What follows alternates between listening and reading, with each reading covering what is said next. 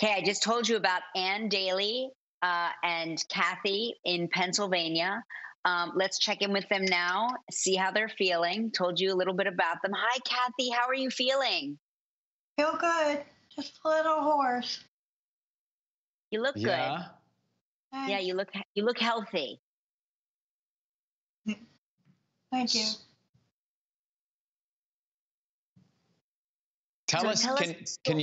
yeah, can you both hear? I'm not sure if you can both hear us, but if you can, Anne, you wrote into us and told us a little bit about this story, but talk about what it was like having your mom in the hospital, going through this in this time, and then of course the moment you found out she could leave the hospital. Oh, it was like a nightmare the whole time. We were all sick in my household. Um, when I went to pick her up, it was 43 days after I last saw her.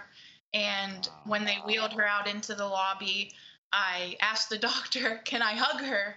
And they said, "Oh, absolutely." And I hugged her and I never let go. It felt like, a second chance with my mom. Oh, And has she I'm fully sure. recovered? Are you recovered now, Kathy? Yeah. She still needs a lot of physical therapy and occupational therapy, but Yeah. she's, I feel getting good. stronger every day. Oh, it's so Good. great We're to so hear that. happy to hear that. Now, listen, we understand that we came to you in your nightmares. Is that true? The only dream I remember having that I was in a white room and Ryan was on the couch with a bunch of other people, and I believe that her husband was there, Kelly, and Oh, Mark was there too? he was on the couch too. Yeah, and and we were all sitting there, and you came walking into the room and just walked across in a white pantsuit. Oh, in a white. I think I know that Happy. suit. You know what? I'm happy.